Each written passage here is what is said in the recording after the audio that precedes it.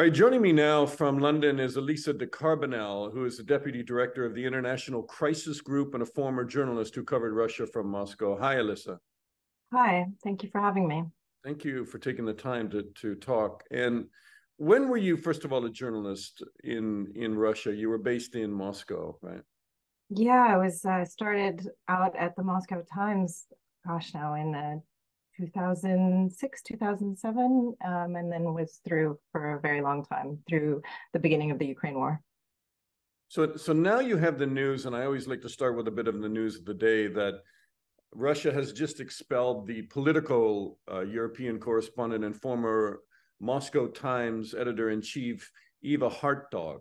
Hartog, excuse me if I'm not saying it right. Her visa is not going to be extended. She's been given 6 days to leave Russia. There is like this pattern, obviously, of stifling dissent inside Russia. But these visa cancellations are a bit puzzling because generally the Kremlin doesn't tend to care what foreign press says that much, except in the case of the Wall Street Journal, Evan Gershkovich, who was arrested on an espionage charge and remains in jail. What's your reaction to this visa cancellation? So I don't know I mean, it used to be true that definitely Moscow didn't care about publications that had a low circulation or were for a Western audience. And I think that really has changed in recent years. We've seen the crackdown on Russian publications. We've seen what's happened in terms of really escalating to name Dost and other channels. So anybody who talks to them could, be considered criminal in Russia. I think that's in line with that. There's a real desire to control the narrative around the war in Ukraine. There's, the arrest of Western journalists was something unthinkable when you and I were based in Moscow, and now it seems like a risk that other journalists aren't willing to take. And we should say behind the scenes, a lot of people have just left. Just pulling out of the air. I can say the New York Times, for instance, got out of Dodge a while ago, and there are a lot of foreign journalists who have simply left the country for fear of arrest, and other journalists are going in and out very carefully and not traveling the country as much because they're scared of what the Kremlin might do. Yeah, absolutely. I mean, I just met up with some former Moscow-based correspondents in London, and we were counting on our hands, how many Anglophone journalists were still based in Moscow. Will you talk about also I want to lead you towards the grain deal that Russia has now backed out of. But overnight, I mean, Russia's pounding Odessa again and ports along the Danube. What are they trying to do? They're trying to degrade Ukraine's ability to export grain, obviously. Is this just part of the war and we'll just see more and more of this? Or do you think that they're going to have the ability to completely cripple Ukraine's ability to export food to the world?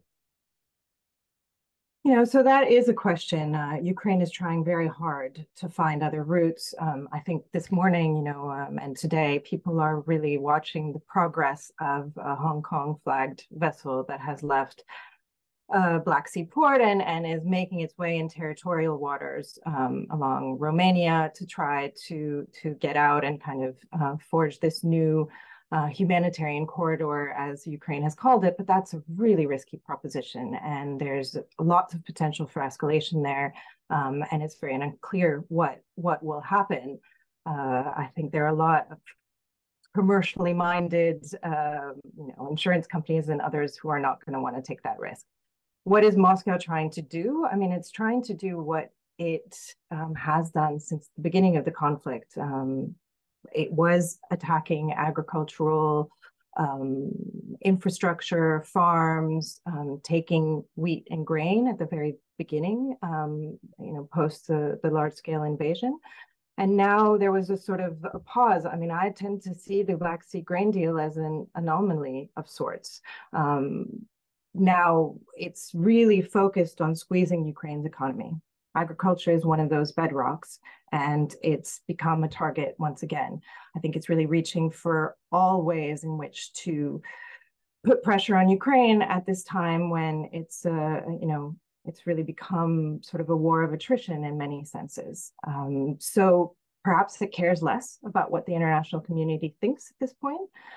It was dissatisfied with the Black Sea grain deal for quite a while, and already the market initially didn't react so strongly because it was sort of expected that Russia wasn't going to continue in the deal. But with these airstrikes, we've really seen its intentions much more clearly. Degrade the economy to what end? We've seen actually Russian officials kind of make comments about, Ukraine's ability to fight. People are leaving. The agriculture sector is one of the most important to Ukraine's economy. It's already been really drastically reduced in scale and size. There's mines scattered across the country. A big chunk of the country cannot continue production. But the goal is really to undermine Ukraine's ability to fight, its morale, its viability as a state for the future. I mean, it's really seems to be Putin's goal. Not only Ukraine, but along the Danube. I mean, you have Russia saying that NATO should leave other countries, threatening to expand the war. And how much of this is propaganda to scare the West, and how much of it is serious intent for Putin to restore the former Soviet near abroad, and I understand you won't have an answer to it, but you have to take it all pretty seriously, considering they have invaded Ukraine, the war goes on, and they are trying to push further. Yeah, definitely. So, it's an interesting, we're talking about the grain deal and the missile strike on, Danube, along the Danube near Romania was really very, very close to Romania. That was a shock. And it's a sort of a wake-up call among many about the escalatory potential of this conflict. Ukraine's Western backers are very much dancing this line and this balancing act of not wanting to escalate into a NATO-Russia conflict, but still providing Ukraine weapons and signals. You saw at the NATO summit that they were going to continue this support long-term. Short of NATO accession, there will be bilateral deals from Western backers who will promise a certain amount of continued aid, and that's one way in which they're seeking to give sort of security guarantees to Ukraine. But Russia obviously is now saying that it's going to try to, discourage that. And some officials have linked missile strikes as retaliation for, announcements of weapon supplies or weapon supplies. It's really, it's a very dangerous situation. We have Polish troops now on the Belarusian border because of, Wagner moving there. So this is always one of the things we at Crisis Group are very intent in watching and cautioning against. Do you think that the war is not going as well as people who support Ukraine would like to say? So you have Stian Jensen, the chief of staff to NATO Secretary General Jens Stoltenberg, saying at an event in Norway on Tuesday, and I just read this morning, that while any peace would have to be acceptable to Ukraine, alliance members are discussing how the 18-month war might be brought to an end. Quote, I think a solution could be for Ukraine to give up territory and get NATO membership in return. Now, that has angered Ukraine that he came out and said that, but obviously there's somebody at a high-ranking position in NATO saying, yeah, territorial compromise, how do we get the shooting stopped? Maybe we give Russia some of the lands that they've now invaded and occupy. Yeah, it's interesting you picked up on that. That definitely made waves, and it's the kind of thing that I would say Western officials are more the kinds of conversations they want to have in private and not in public in events.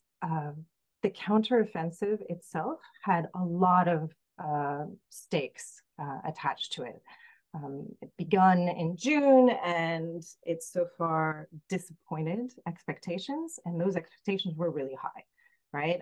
Ukrainian and Western partners had been touting the counteroffensive for months, and they thought the best case scenario was that they were going to break through Russian lines towards Melitopol and kind of split Russian troops.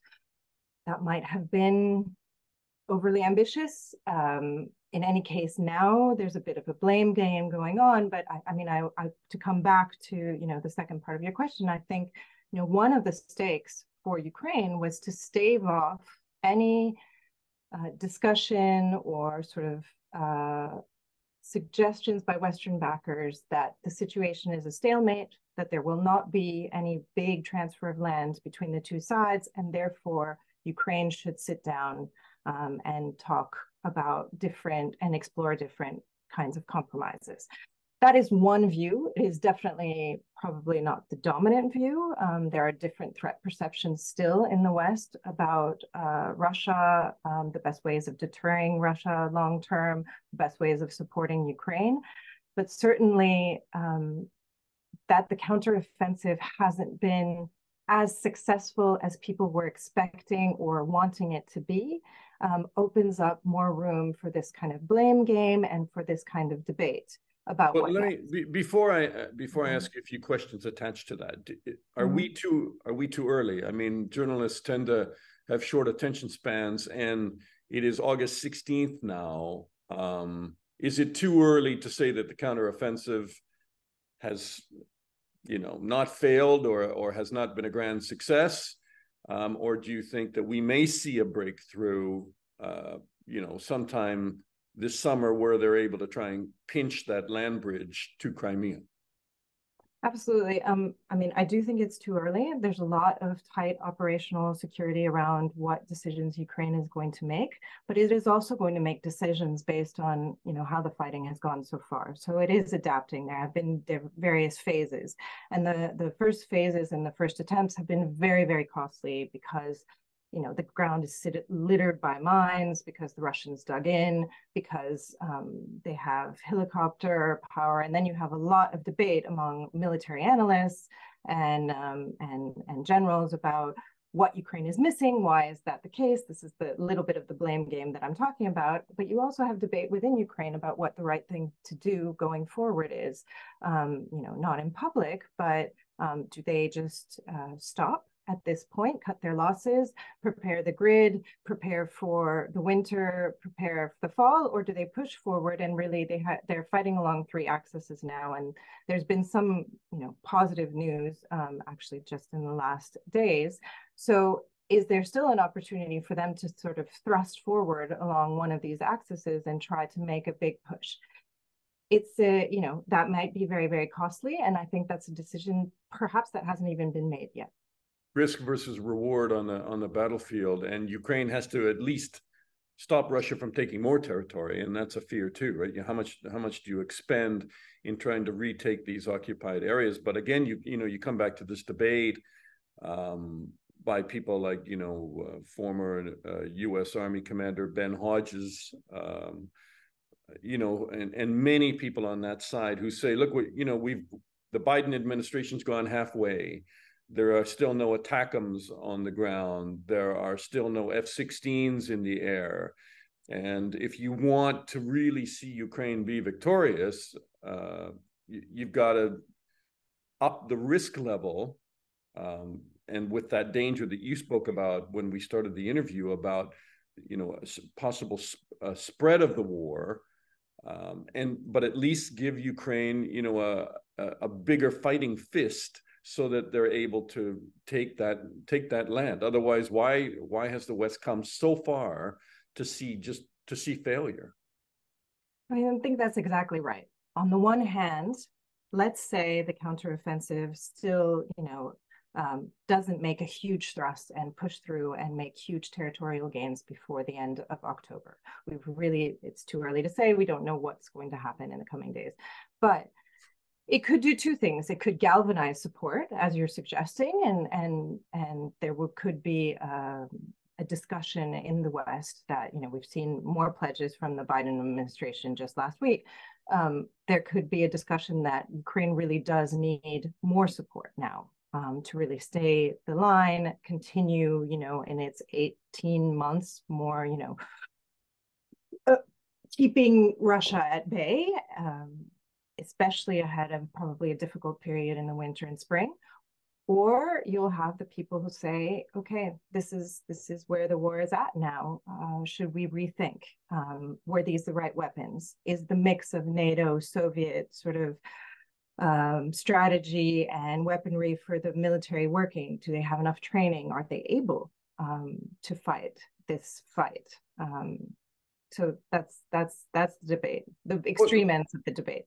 And if you follow that chain of thinking, at a certain point, the political season is underway in America. That's for sure. Let's not go there. But the Biden's position for supporting Ukraine may weaken as Americans increasingly debate and look at the money that is going towards Ukraine. And I can tell you the headlines in the newspapers in Florida, where I am this week, is why are they giving all this money to Ukraine and Biden has done nothing for Hawaii and for the homes that were burned down. So it is a real debate here. And so, sooner than later, what would a solution look like right now? Because to talk about peace seems ridiculous in many people's view. But to make my question even longer, if you take a look at the anniversary of North and South Korea, the armistice, a lot of parallels have been drawn there, where you would simply say, okay, fighting stops, draw a line, everybody back up 2 kilometers, and we'll deal with this in 10 years when Putin's dead. Or 15 years. But in the meantime, draw an armistice line and just get the fighting stopped. There'll be no peace treaty, but it will be an end to hostility.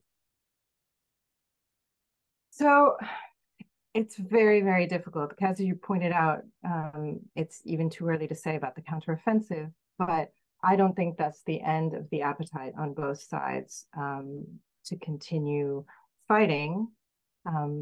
To be in the best position to perhaps even consider what a negotiation would look like. When people in Western capitals say Ukraine has to be at the forefront of it, that's not just rhetoric, I think.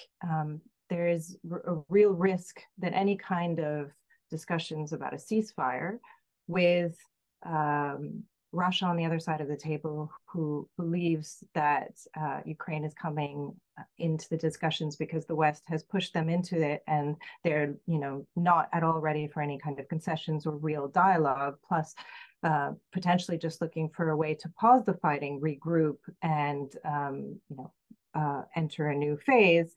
I think it's very difficult to consider those kinds of conversations with a counterparty who is signaling in every way possible, whether that's true or not, and I tend to think it is true, that they want to have a long war, that they are prepared to continue this fight above and beyond. I mean, even just Russia doesn't control the territories that it's officially annexed. So it's hard to believe that it would be willing to sit down and to discuss a ceasefire along the lines that are currently on the ground today. It's a way around. I mean, it's a very long discussion what a peace would look like, but I think it's really not quite ripe yet for that conversation, I would say. I mean, it may be more rhetoric than we give the situation credit, and that is everybody comes back to this, what has become a cliche that. So I'm going to be devil's advocate here a little bit with you, is that you can't have any kind of settlement without Ukraine. And it's up to Ukraine to determine how long they want to fight on. And it's up to Ukraine to determine how this ends to a degree with Russia, obviously, as a partner. It takes two to fight.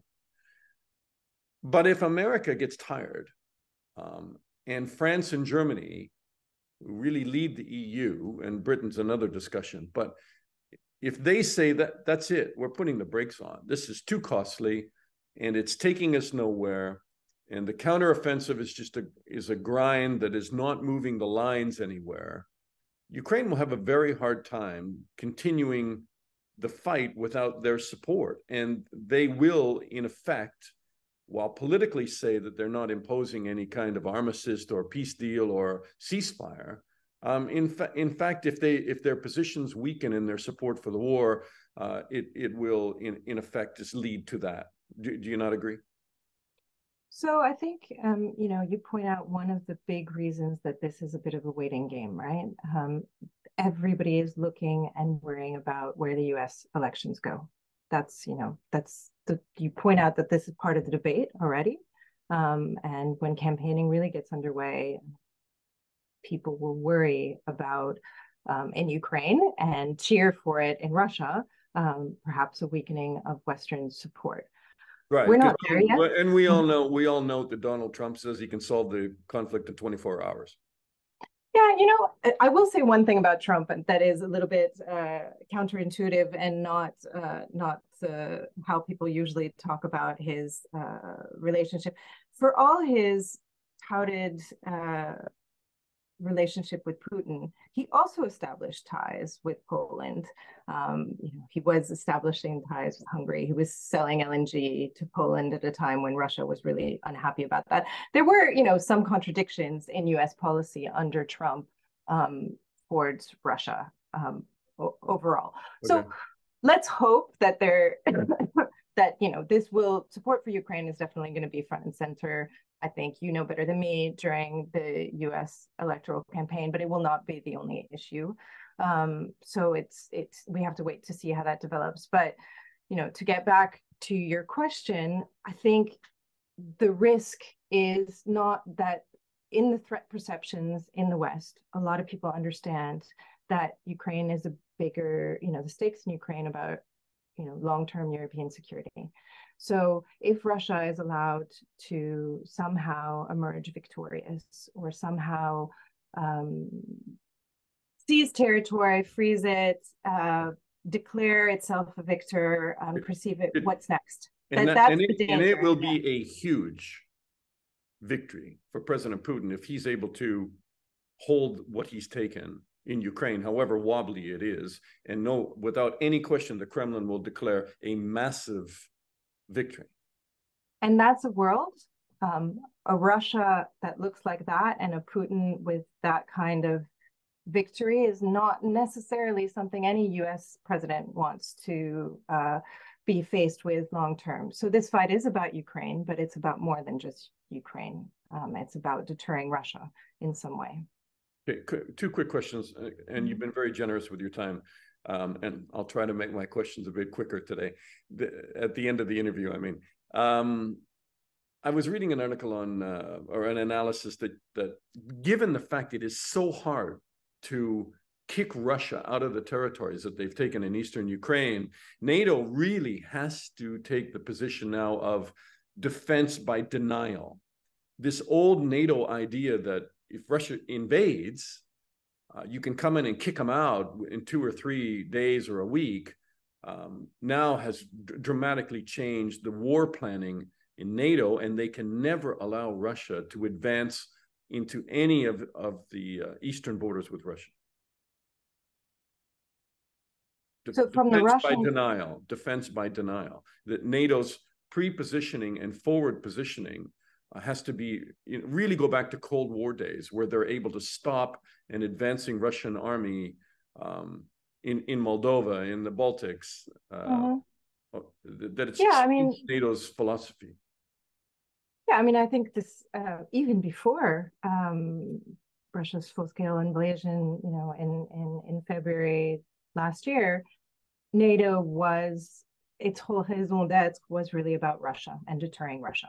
It had, since the Georgia conflict on, but now you really see that planning accelerated. I mean, that there was already planning about how do you coordinate things as technical as how do you get tanks from one country to the eastern border of another from, I don't know, France or wherever. How do you make sure the railways allow for this kind of full-scale response? I mean, that planning has always been there. It's definitely multiplied, accelerated. I mean, we have new NATO members, we have discussions of, and you are absolutely right. Whatever kind of discussion is going to happen in the days in which either side is at all ready to come to the table, or even in advance of that planning, security guarantees are going to have to include Moldova. They're going to have to include Ukraine, Georgia, and Ukraine in ways that this kind of NATO's role in a wider security architecture that might be sustainable and might deter Russia long term is going to have to be very, very different. And probably, I don't have enough experience studying NATO's positioning in the Cold War, honestly, to say how much that would resemble that. But I think we're in a very different world today. I think we've moved past that even. Is President Putin going to survive? You've seen the ruble punch up over, 100 rubles now to the dollar. When you and I were based in Moscow, when I was there, it was 6, and then it kind of floated to 8. I mean, the economy is obviously suffering, and things are getting tougher. Some people living in Russia tell me it's not that bad, but I mean, there are signs the squeeze is on. In terms of the sanctions and the deeper bite that they're taking. Is any of this pushing back on Putin's popularity, and will he survive? Or do you think that his foundation is very wobbly right now, given what happened with Prigozhin and Wagner and all of the talk inside Russia, how long this war is going on, what the goals are, where do we go? Wow, that's $1 million question. So to start with it's the million ruble question. The million ruble question, yeah. So I mean, the ruble is worth less than a solitary cent. I mean, it's quite striking, right? The situation with the ruble is obviously about the way that the sanctions, the economy has transitioned and been transformed by the war. On the one hand, it shows that the efforts of an oil price cap are working. It shows a decreased revenue for Russia from exports, and it shows an increase of imports, which tells you that Russia is buying probably to fund its war effort in different ways. We know that it's seeking and acquiring different technologies and different elements of what it needs to keep the war effort going through, despite sanctions. So that's the interesting story with the ruble. How people are going to react to it, I mean, people will be disappointed, but we've seen people weather a lot of things, and I would tend to say that, I mean, the polling that we've seen shows, and it's, with a huge grain of salt, right? Because polling in Russia is a very difficult thing to do right now.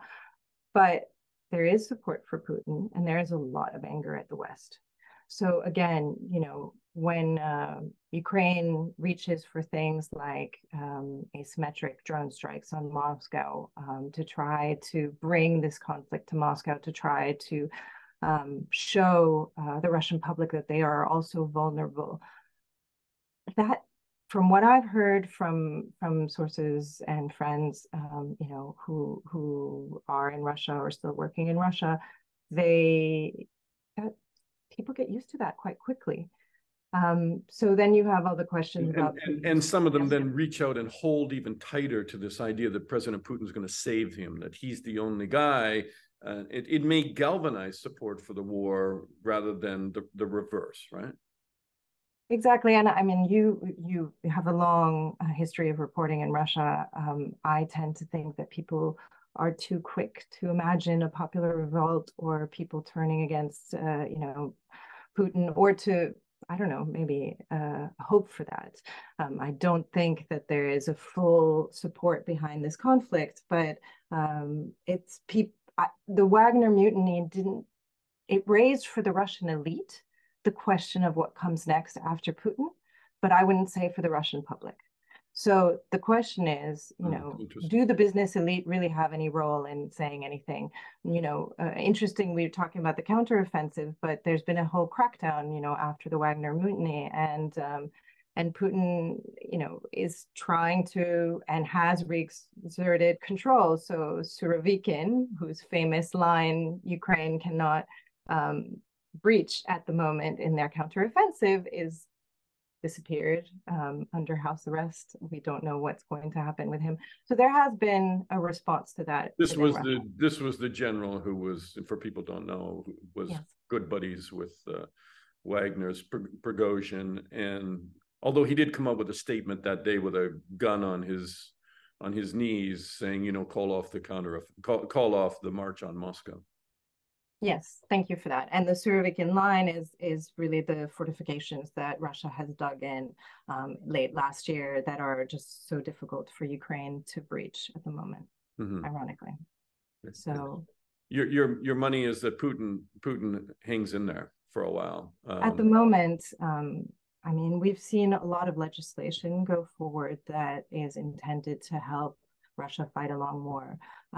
We don't see, I mean, a couple of deputies voted against it, but there's no real voices of dissent at the moment. I mean, Yandex's owner, who's living abroad now, spoke out against the war. I think he's the second, Russian oligarch to do so. There's not enough signals that Putin's support is really cracking that much. What we've seen is that his way of divide and conquering and ruling internally was shown by the Wagner mutiny to be a very dangerous way to keep hold on power. And so perhaps that will change.